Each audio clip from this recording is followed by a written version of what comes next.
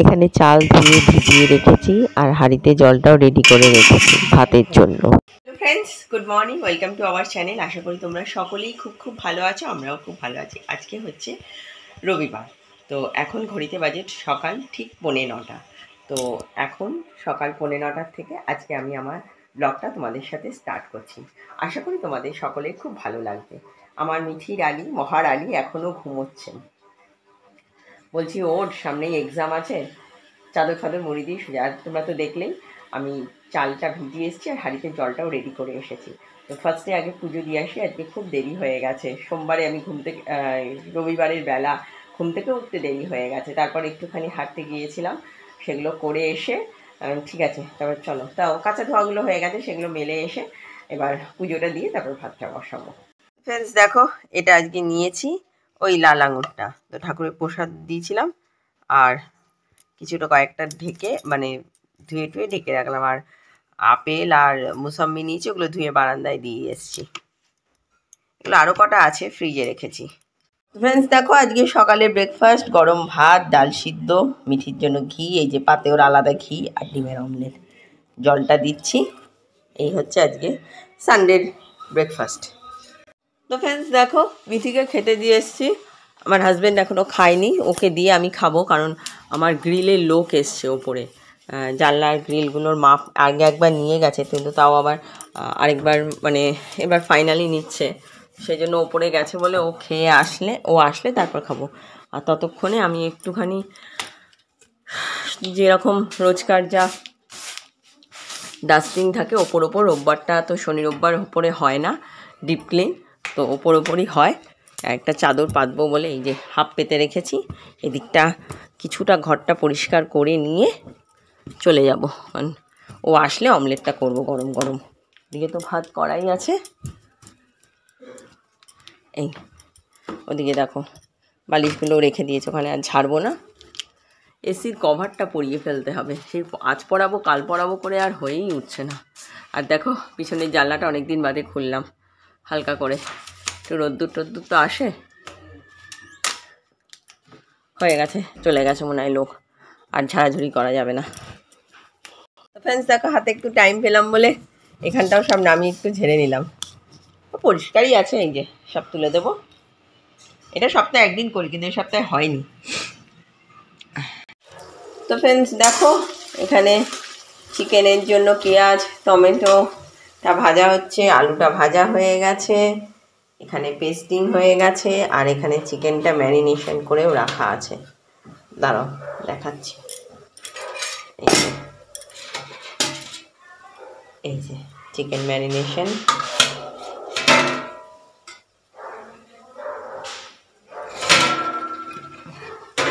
চলো পেঁয়াজটা আরেকটু হোক, তারপরে পেস্টটা দেব।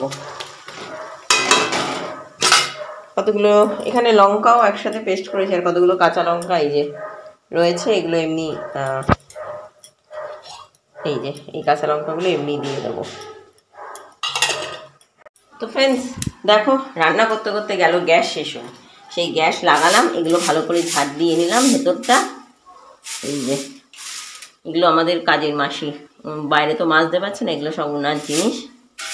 এই যে মশলাটা দিয়েছি, এবার একেবারে চিকেনটা দিয়ে একসাথে কষাবো। Who came to Akbar's court? A learned Pundit came to Akbar's court. What did he claim to know? He claimed to know. ঠিক করে বলো। He claimed that he knew. হচ্ছে না, He knew. হচ্ছে না। He claimed. আচ্ছা আরেকবার। হ্যাঁ, he claimed that he had mastery over many languages, over many different languages. হ্যাঁ, how did হ্যাঁ বলো আরেকবার ঠিক করে বলো। আচ্ছা, he claimed that he had mastery over many different languages. How did challenge everybody? কি বলে? How did challenged everybody? How did he? দেখো হি আছে। How did কোথায় হি আছে? হিটা লিখিস নি? হ্যাঁ, হি তো হবে, ঠিক কর ওখানটা। To everybody, no, he challenged everybody to name his mother tongue. ওকে, দেখি আমি মাংসটা দেখে আসি। তো দেখো এখানে চিকেনটাও কষানো চলছে, মিঠির সামনেই এক্সাম, সেই জন্য ওকে একটু পড়াটরাগুলো না ধরলে হচ্ছে না। পড়ছে কিন্তু তাও তো রিভিশনগুলো একটু করতে হচ্ছে, ও পিছনে একটুখানি এখন লেগে থাকতে হবে।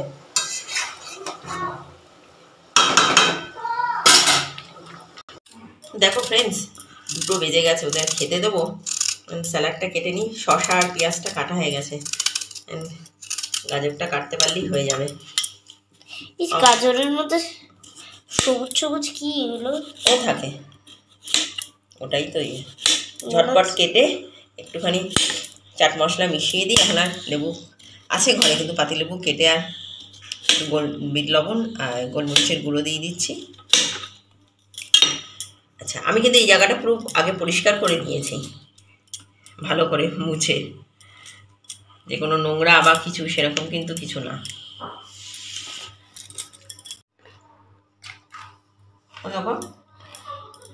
ওপর দিয়ে আগে একটু গোলমরিচের গুঁড়ো দিলাম, আর এবার দেবো একটুখানি চাট মশলা। আরে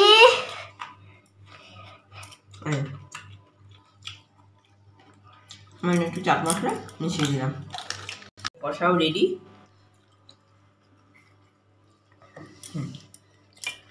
সাজিয়ে নিই। এখন আর সাজানোর টাইম নেই গো। তো দেখো মিঠির হোমমেড বিরিয়ানি, চিকেনগুলোকে ছাড়িয়ে দিচ্ছি, নাহলে না খাবে না, ভাতের মধ্যে দিয়ে দিলে খেয়ে নেবে। ছাড়িয়ে ছাড়িয়ে, কিছুই না, একটু বাড়িতে বিরিয়ানি মশলা ছিল তাই দিয়ে, আর চিকেন কষার ঝোলটা ছিল, আর যেরকম যেরকম যা যা দিতে লাগে, একটু নুন, একটু গোলমরিচের গুঁড়ো তো দিয়ে, আর একটু স্যালাডটা দিয়ে দিই ওকে। ও লঙ্কা পড়েছে, করেছি কড়াইতে অনেকটাই। শসা পেঁয়াজ দেবো? নো নো, গাজর না। চিকেন কষার ঝোল দিয়ে নুন, গোলমরিচের গুঁড়ো আর একটু গরম মশলার গুঁড়ো দিয়ে ভাতটাকে ভালো করে ঘি দিয়ে ফ্রাই করে নিয়েছি। দেখো আমি রেডি হয়ে গেছি, একটু বেরোবো। আর লাস্ট যেটা সাজগোজের অ্যাপ্লাই করছি সেটা হচ্ছে লিপস্টিক।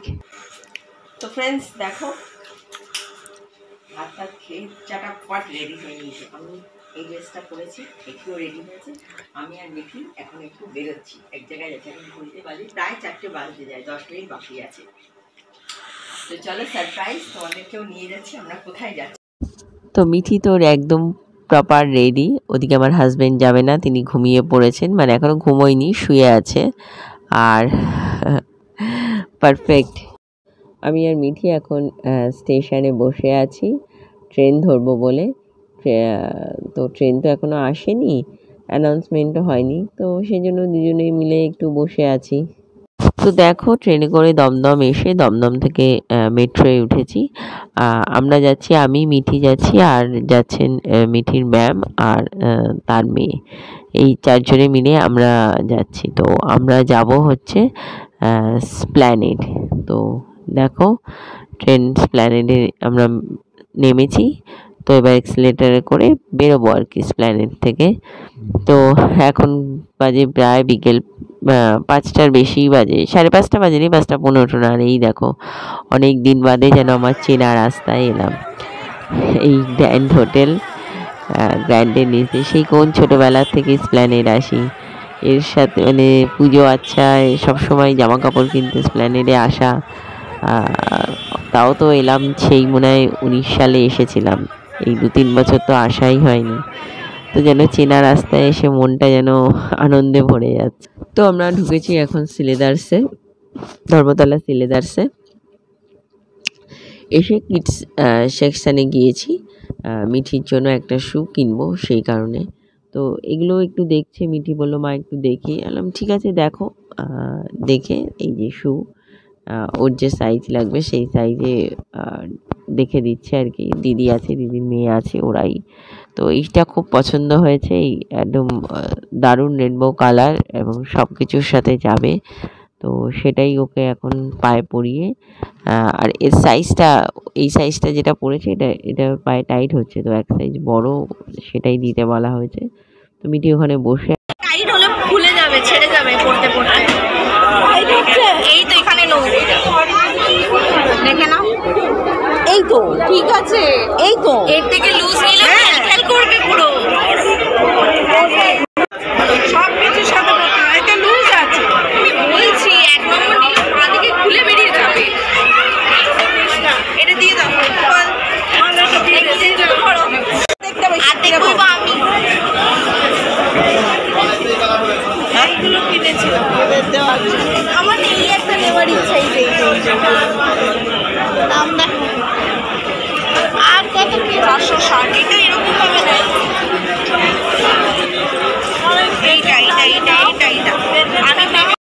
ফার্স্টে মিঠির জুতোটা কিনে নিয়েছি। মিঠির জুতোটা কেনার পর আমি একটা শু দেখেছি, সেই আমিও একটা শু কিনেছি, খুব সুন্দর।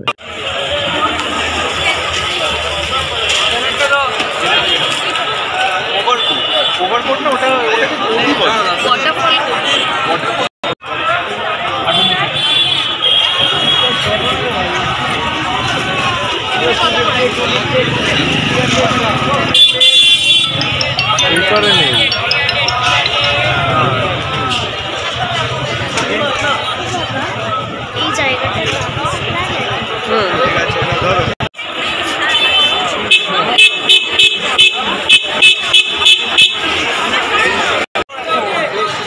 এইবার হলো না, আমি কিচ্ছু 6 টাকা। তো দেখো মিঠির জন্য একটা এরকম নেটের জ্যাকেট দেখছি, বেশ ভাল লাগছে, এটা ওর গায়ে ফিটিংস হয়েছে। আর এইটা দেখছি, কিন্তু এটা নেব কিনা ভাবছি।